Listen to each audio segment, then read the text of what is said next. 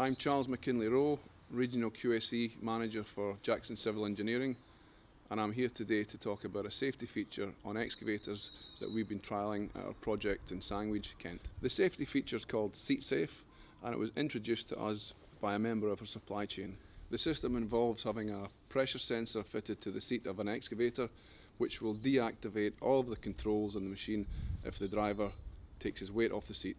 It will deactivate all hydraulics, including any operation to reverse the machine, slew the machine, track forward, or operate the dipper, the boom, or the bucket. This will work even with the dead man handle on.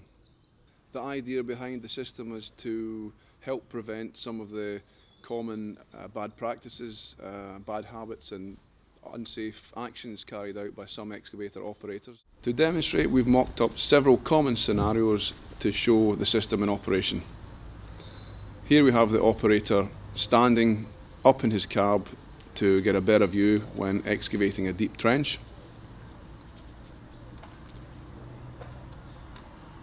Here we have the operator leaning out of the side window to get a view of when he's reversing. And here we have the operator being approached by a member of the team to ask for his permit, and also him leaving his seat to take his jacket off.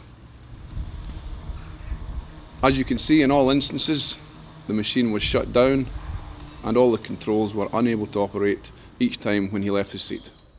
So far the feedback from the operator using this system on site has been very positive. I'm Colin.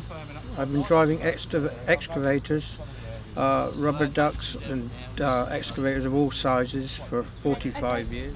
This is a Hyundai 210. It was fitted with a seat safe system about a month ago, and I can't see any fault in it at all. I think it's a jolly good idea. I think it's going to stop a lot of accidents, as it seems to cut everything out on the machine as soon as you lift off the seat. I think it's a jolly good idea. I just wish it would have come out a lot sooner and saved a few more accidents. We're pleased with the feedback from Colin, as we believe that anyone required to use such a system must be comfortable with it. With this trial being a success, we'll be looking to promote this idea throughout our company and with the rest of our supply chain.